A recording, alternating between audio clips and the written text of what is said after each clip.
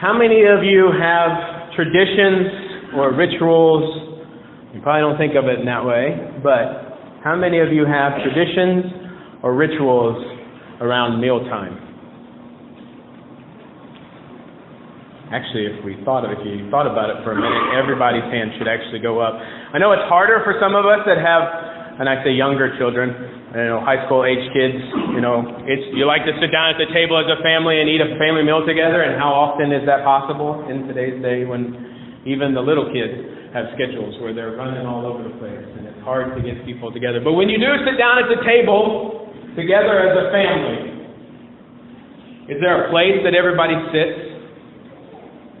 All right, and if somebody sits in somebody else's seat, that causes a problem, doesn't it? Or if you have a friend over, right? If you have kids and you have a friend over and they sit in somebody's seat, oh my gosh, it's like the end of the world, right? Do you have a set prayer that you pray? Do you have one person that always prays?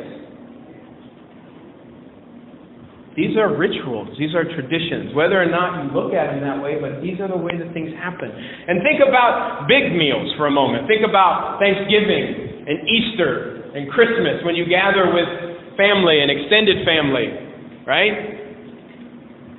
I'm still at the little kids' table with my family. Right? And there's somebody that always prays, right? Grandpa, grandma, somebody always prays. And who always gets to eat first? Yeah, see, there's somebody, right? There's somebody that you know that if you get in line before they do, there's going to be problems. And you don't buck the system. But is there always enough food? Of course. And there's leftovers. Right? A story we heard a couple weeks ago. Jesus fed 5,000 people. And how much was left? How much? How many baskets? 12. There was 12 baskets left over of bread and fish, mostly of bread. And we'll get to an interesting thing here a little bit later about bread in the Gospel of Mark and some other meaning that it might have. But there's leftovers. There's always enough for everybody to have their fill and then some more, and there's still stuff left over. Which brings us to our story today of Jesus calling a woman a dog. Does anybody else just find this a little odd, a little weird? I've been reading a lot of stuff this past week about hoping that pastors are not going to be in pulpits this morning preaching that Jesus is a racist. Because it'd be real easy to do that this morning from our text. Because that's what it is. It's all about Syrophoenician. It's all about the Gentiles. It's all about the fact that they were different than the race that was called to be God's people. And that's not what this text is about.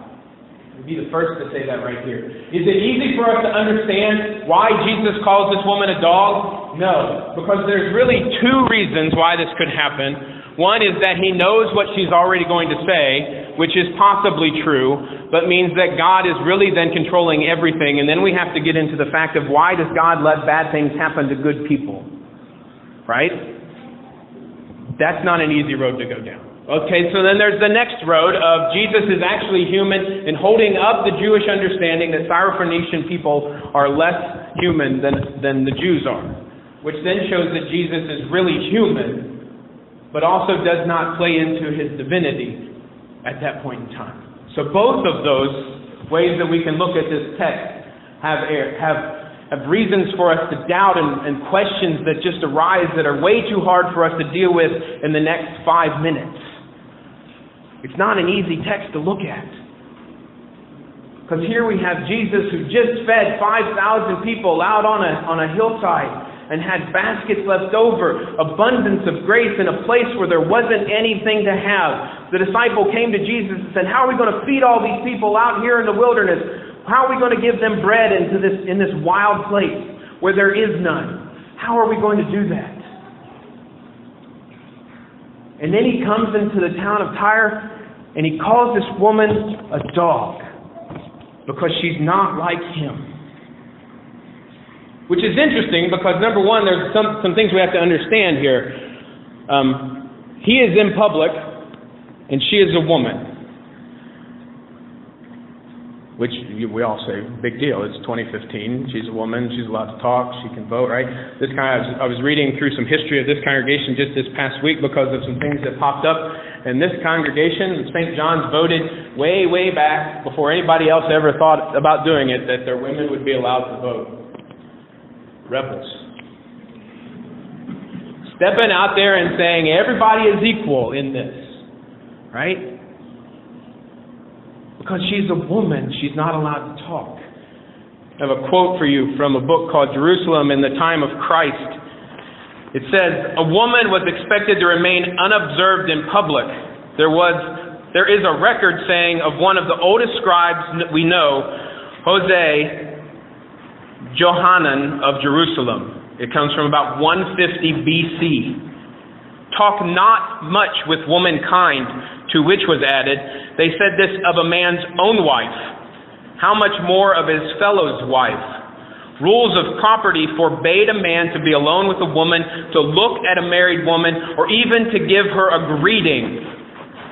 It was disgraceful for a scholar to speak with a woman in the street, and a woman who conversed with anyone in the street could be divorced without the payment prescribed in the marriage settlement.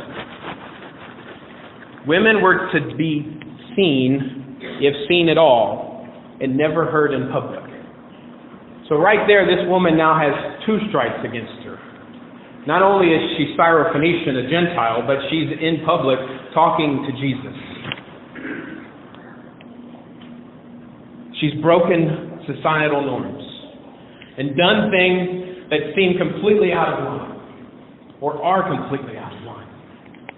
But let me ask you a question. If you knew that Jesus was here in town and that your child was ill, what would you not do to go see that man to make sure that the miracles that he was doing to others would be done to your child? What would you not do? I would break every societal norm known to man, if that shocks anybody, to go and see Jesus, to make sure that my child was taken care of.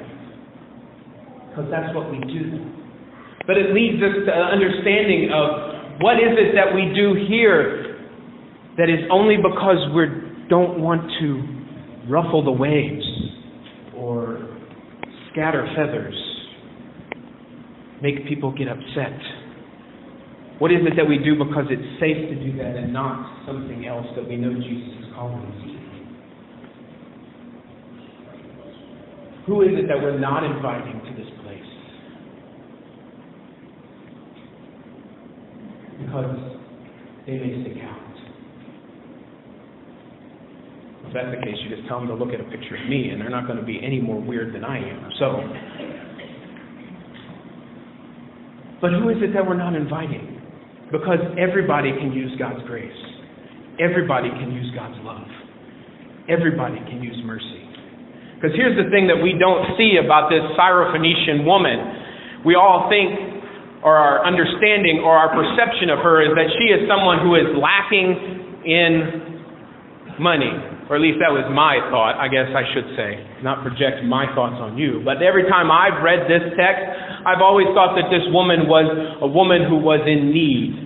Not to say that she didn't have stuff, but she didn't have everything that she needed. But the text tells us something different. I noticed that this week from things that I read and looked into. Right? She says to Jesus that even the dogs under the table get to eat the scraps. That means that she had a table tall enough that a dog could fit under it.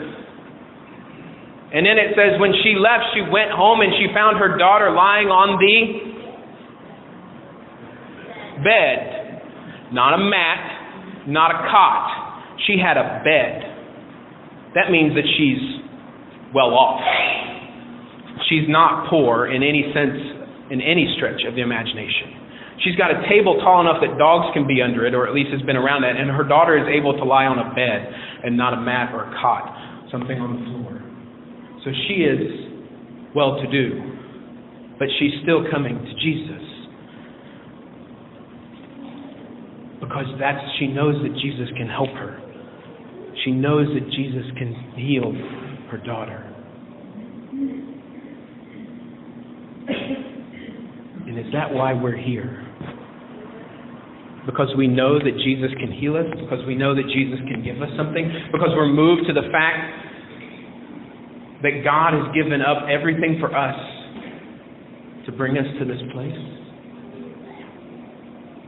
I heard something this morning in James as Nancy read it to us. Mercy is better than judgment. Mercy is better than judgment. You see, each and every one of us here is very well off. And I say that knowing who's in the audience, knowing who's here this morning. But in the whole grand scheme of the world, we're all very rich.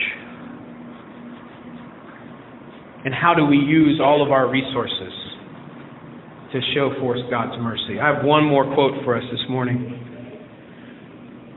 It's from the book Behind the Stained Glass Windows, Money Dynamics in the Church. And the quote is, "In reality, we find a definite prejudice in the church against talking about money as a spiritual concept, about its discipleship aspects, its lifestyle implications, and the church members' own individual giving patterns. As John C. Hughey has written, it's not like faith to be silent, but in the presence of money it has learned to accept a monologue.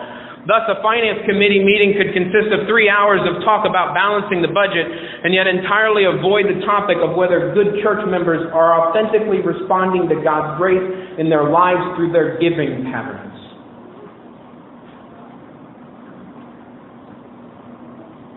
You see, if God is actually moving in our lives like He is in the Syrophoenician woman, you're going to break all bounds, and it's going to show through in everything that you do.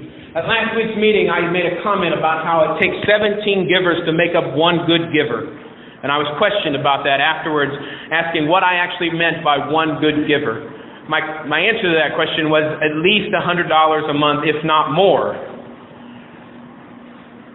And some of you are looking at me like, I don't know if I can do that. And you know what? A good giver is someone who gives consistently. Last week I said if you put $5 in the plate and go out and spend $50 on lunch each week, that's not a good giver. We're tipping God. Has God moved us to the fact that we're willing to break all societal norms, that we're willing to go the distance to be with Him and show that forth in everything that we have and everything that we do?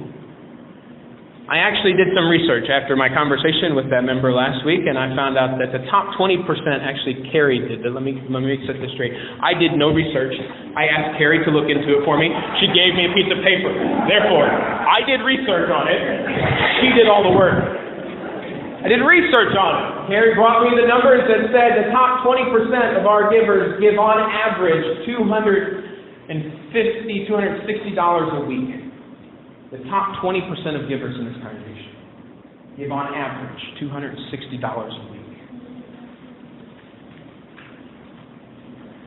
I see some really big eyes. I'm not asking you to give that.